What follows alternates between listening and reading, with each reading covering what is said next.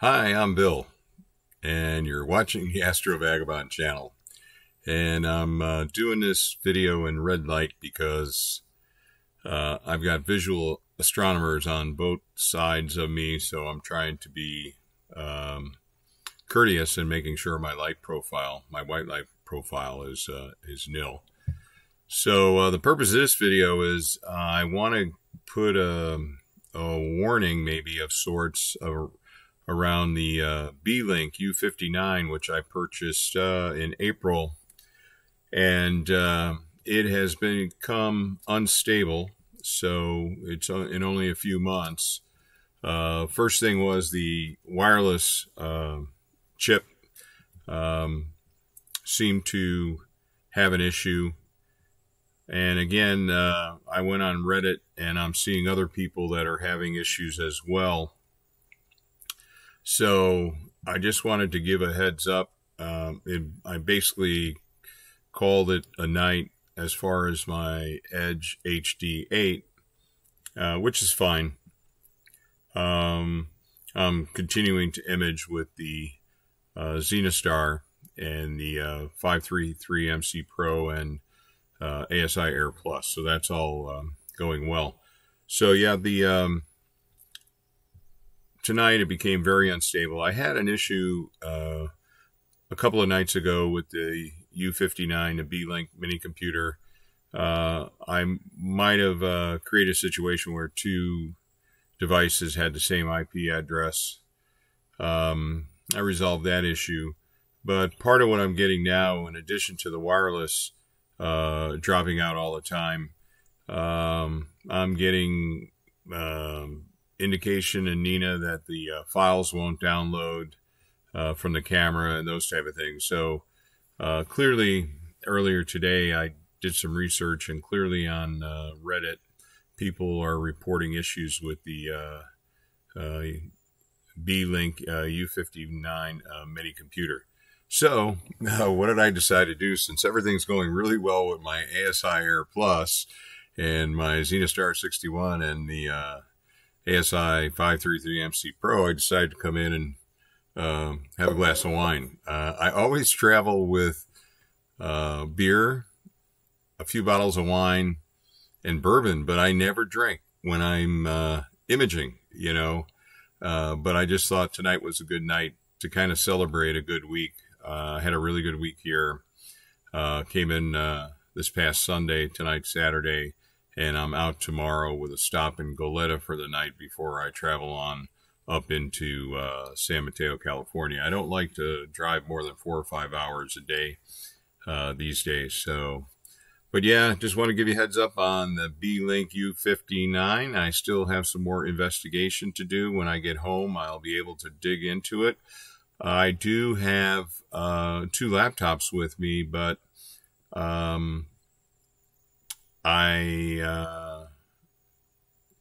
could have created a situation where I could have continued to work on the Edge HD using one of my laptops, but really I didn't want to put the effort in. I was a little tired from 5-6 nights of imaging where you just get on and off sleep and that. So, but in the future, I'll make sure that I have a well-defined backup solution and can quickly implement it. The other thing with the Beelink U59 going down, maybe it is the opportunity to get a second ASI Air Plus. Again, I am very impressed with the capabilities of the device. I've started to research some new features that they're going to bring out in future releases. That looks very promising. And I really don't see any issue with using it on my Edge HD8, really. There are some features in Nina, like Hocus Focus and those type of things, aberration detector or whatever. But I could still, from time to time, if I needed to use those services, I could hook my laptop up just for troubleshooting purposes or diagnostic purposes and fire up Nina and have those things available.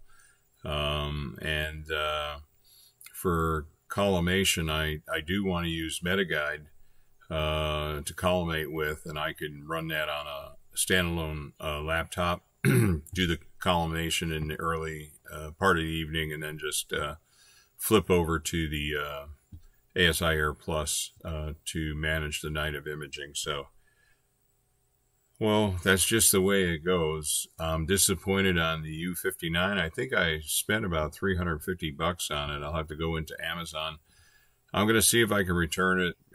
Clearly, I couldn't return it to Amazon. Some people reported that these things happened after a Windows update, so I'll look into that, and maybe there's some solutions. I'll try and reach out to the support team at Beelink. It's a great little device when it was working, and it has a great profile, and it fit real well on the top rail that I put on the Edge HD8, so there was a lot of pluses. But again, maybe it's the ASI Air Plus, and I eliminate the U59 and the Pegasus Astro Pocket Power Box Advance. No downside to that. Maybe I could resell the Pegasus Astro Pocket Power Box Advance. Oh, and I also want to put my QHY Polemaster up for sale because I just don't use it anymore. I do everything through the tube these days, and so I'm going to do that. So, all right, well, I'm going to call it an early night. I don't want to offend anyone that doesn't drink alcohol, but I'm having a little to celebrate. It was a great week. It was worth the effort to come down here, and I'm probably going to go out and walk around. There's a lot of large Dobsonian telescopes here. The person next to me has a 20-inch mirror, and the way these things work, as you probably know if you've been to these type of events, you can just walk up, and generally they're looking at something, and they'll let you look through the eyepiece and everything, and it's pretty cool. Some of the things you can see, live photons, through the eyepiece. So, all right, that's about it. I'm in good shape, I think. I'll figure everything out when I get home as far as the Beelink and what my next solution is going to be. The only downside is the wait times on the ASI Air Pluses. But in my backyard, I think I'll probably do a test run and take the ASI Air off my HEQ5 mount and put it on the on my top rail of my Edge HD8 and fire it up and see what that looks like. But before I do that, I got to fix my collimation, and I got to make sure that my elongated stars go away. So I've got some work to do yet, and I'll figure it all out when I get home. But tonight I'm celebrating in sorts, and I'm looking forward to getting home and seeing my wife, and then start making plans for the next new moon, which is right after Thanksgiving, or might even be around on Thanksgiving. So I'll probably head down to Landers. But when I get home, I've collected a lot of data from using my Zenastar Z61 with a lot of mosaics. So I'll work on getting that processed and share some of those images in a video, as well as put it up on my Astrovan. That's one thing. When I get both scopes going, I'm going to produce twice as much data, which means I'm going to have to process twice as much more.